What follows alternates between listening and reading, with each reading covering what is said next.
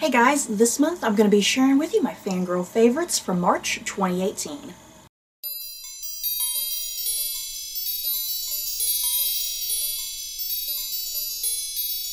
So, I think I had a pretty good, fun, nerdy month of March. I think I have some good things to share with you guys, and I definitely always love hearing about the fun things you guys got up to for the month. So yeah, let's get going. And before I do start, just a quick disclaimer. Everything that I'm about to talk about, no spoilers for anything, so feel free to continue watching. So yeah, let's see. I guess start off with some movies. I feel like I had a successful movie month. For starters, finally got around to Coco. Yeah, guys, the latest Disney Pixar movie. When did Coco come out? Coco came out back in like late November, I want to say. It's March. I just now got around to it, but better late than never, right? But oh my god, you guys, Coco. I loved Coco. I wasn't really sure what to expect with Coco because, I don't know, something about the trailers. I mean, the trailers gave you a good idea of what was going on in some ways, but not the whole deep story. And yeah, there were just a lot of really surprising twists and turns with Coco that I was like, man, I freaking love this movie. So yeah, Coco might be a new favorite for me. I left the movie saying, I want to watch this movie again. I was dying to watch it again so badly. But yeah, Coco, just one of those really great Pixar stories as always, you know, just really getting you in the heart. And yeah, really great laughs, really great drama and emotion. I loved it. Like I said, definitely a new favorite Disney movie for me. Up very, very high. And yeah, I think what Pixar's been doing lately, just kind of subverting a lot of tropes that you get with animation, and yeah, they did it once again. You think things are going a certain direction, you're kind of expecting certain things to happen, but then, like I said, just really great twists and turns that kind of throw you for a loop. But yeah, you guys, I'm definitely curious about your thoughts about Coco. If you've seen Coco, we gotta talk about it, and we gotta talk about some of them spoilers, because I need someone to talk to. But yeah, besides Coco, I did finally get around to Black Panther. Wow, I loved Black Panther, you guys. The latest in the Marvel lineup. I feel like the Marvel movies are never going to die. I feel like we're going to get like 4 of them every single year. Don't we get about 4 Marvel movies a year? Now it's a little ridiculous. But yeah, I loved Black Panther. Very surprising. I had my concerns about that as well. It kind of exceeded my expectations. And yeah, you think it's a Marvel movie and it's going to kind of follow similar formulaic plot lines and characters, and it sort of does, but it kind of goes above and beyond in some places, I think, and it does a few different things, you know, instead of, you know, a lot of the Marvel movies lately have had a lot to do with aliens and weird things, and Black Panther is a bit more down to earth in some ways, which I kind of appreciated. But yeah, I absolutely loved it. I don't know where I would rank it as far as Marvel movies goes, because I'm one of those people. I pretty much love every Marvel movie. I mean, there are some that are better than others. There's the ones that are in the middle. There's the ones that I kind of put lower at the end. But even the ones that I put at the bottom of the list, those are still ones that I absolutely freaking love. So it's hard to rank Black Panther.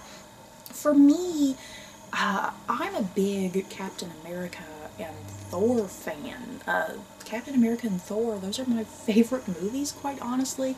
Some people may be like, Thor, why do you like the Thor movies? But Captain America and Thor, those were kind of the first franchises that I got into with the Marvel Cinematic Universe. So yeah, Captain America and Thor just hold a special place for me. That's why I put those movies up above all the rest. But yeah, Black Panther, I would still put it up pretty high, I think. Above the Iron Man movies. That might be blasphemous.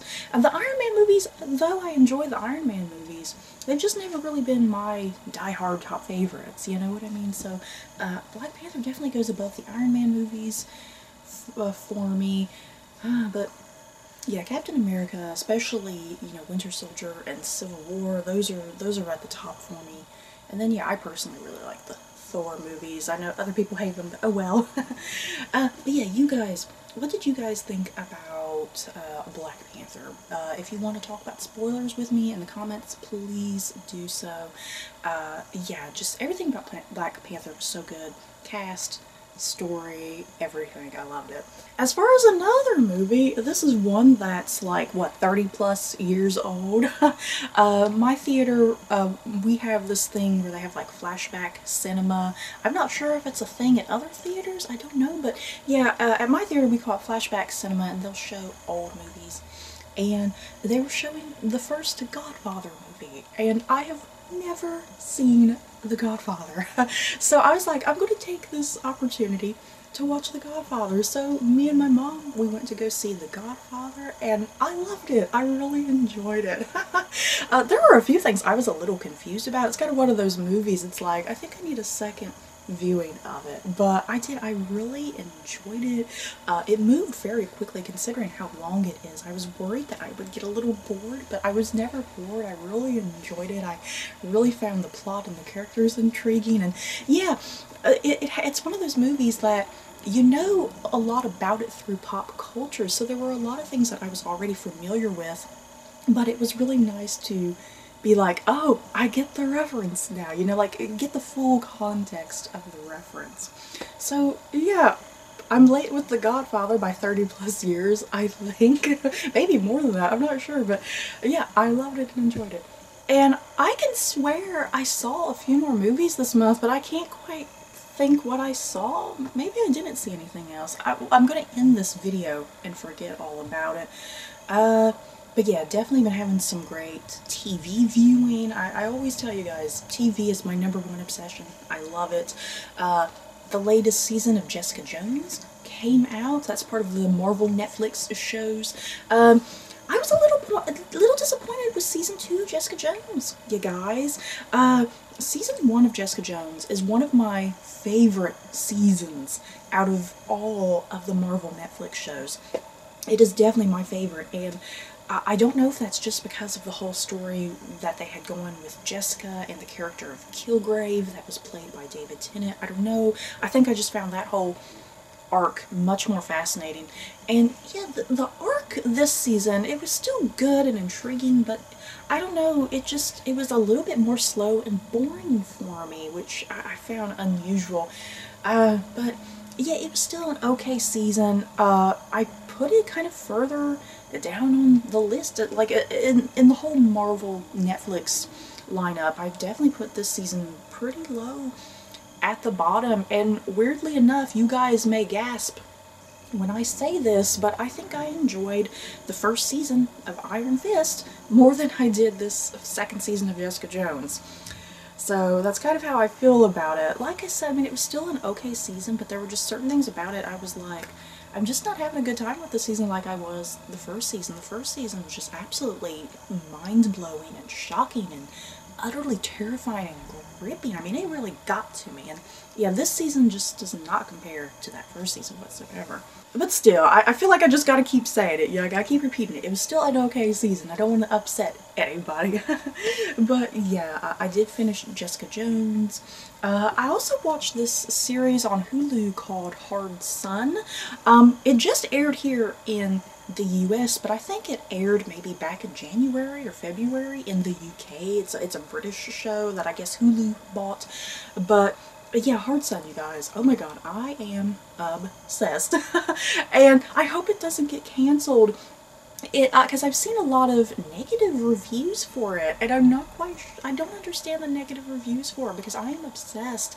If you don't know what Hard Sun is about, it takes place in, I guess London, England, and there's kind of this government conspiracy going on. Something is being hidden, and it has to do with this apocalyptic event, something that's going to destroy the world. So yeah, we follow these two cops as they try to figure out what Hard Sun is, because that's kind of the code name of the file that they've found that is detailing this apocalyptic event. And yeah, I freaking loved it. And yeah, the creator, Neil Cross, I believe his name is, the creator, because he also did like Luther, which I loved. He's saying that he has like 5 seasons planned for the show, and I really want to see all 5 seasons. So please, Hulu, you guys in the UK, don't cancel Hard Sun, because I love it. I'm obsessed. I need to know how it ends. But yeah, like I said, it has a lot of negative reviews, and I don't understand why. And yeah, a lot of the reviews, people saying that they were confused. I wasn't confused. What's to be confused about? Can someone... If you watched Hard Sun and you're one of those people that hated it, please talk with me. You know, let's have a dialogue about it, because I'm just really confused about all of the hate towards it, because I personally love it, and I highly recommend it. Like I said, it's just something different, because it seems like a cop show, you know, a crime show, but there's so much more to it, because you do have this kind of very slight science fiction element to it with this whole apocalypse that's kind of coming. And yeah, the question of, is it a true apocalypse? Is it a hoax? Is it for real? You know, lots of questions and lots of deep thoughts with it. And I just really like how this apocalyptic thread kind of weaves through the season. It's only 6 episodes, but it weaves through the season in really clever, creative ways. But yeah, very curious your thoughts, you guys.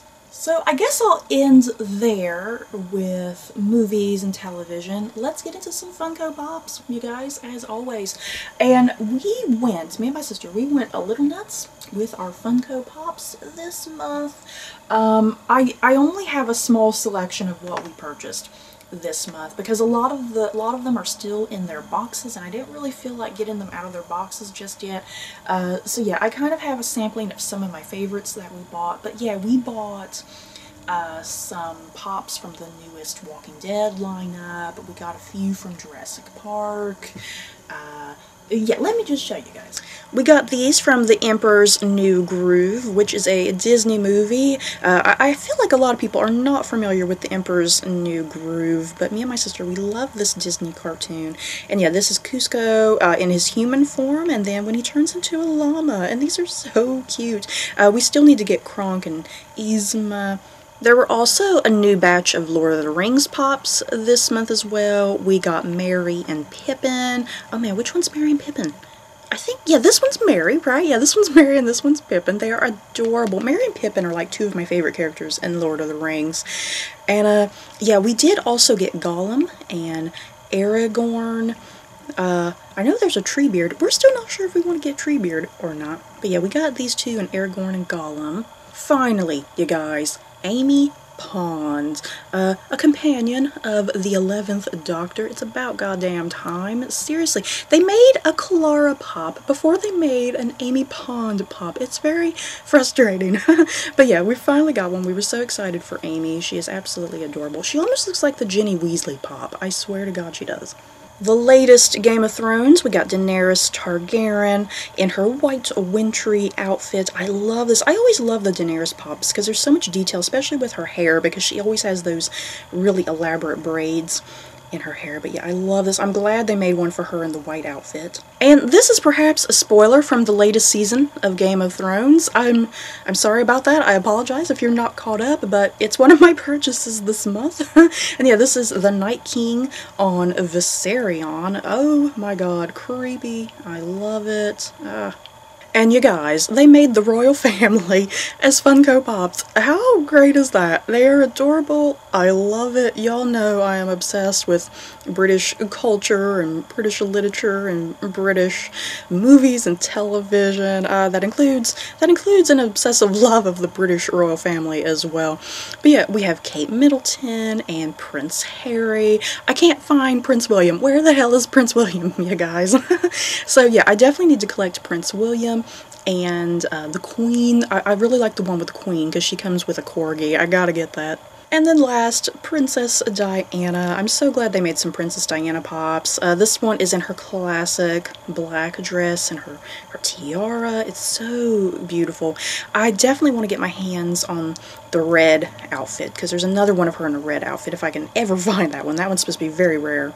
So, you guys, that's it for my fangirl favorites this month. In the comments below, I definitely always love hearing what you guys got up to this month. What did you fangirl or fanboy about? It can be movies, television, music, video games, Funko Pops, whatever floats your boat, just share with me down below. So, don't forget to like, comment, and subscribe, and if you like this video, you may like these other videos. Bye, guys.